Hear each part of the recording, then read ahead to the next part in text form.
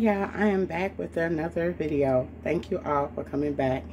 And this is part of the Three Rivers Challenge video.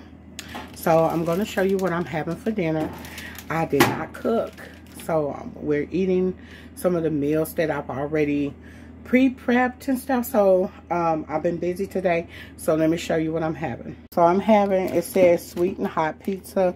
I had bought this the great big pizzas from Aldi's, and it was called sweet and hot pizza. And so I cut it up into slices, and I looked back in my freezer here, which is my big freezer here, and I saw this sitting back there in the Ziploc bag in the foil. So what I'm going to do is I'm going to put it,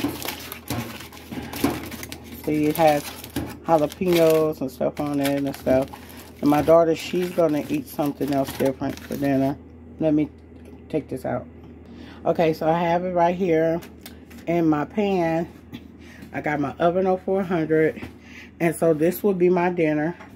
And so I'm just going to slide it on in my oven, and that will be dinner. I'll be back and showing you guys what I made with, sorry about my cabinet.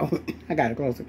I'll be back to show you guys what I made with the slice of pizza. I don't think I'm going to make anything.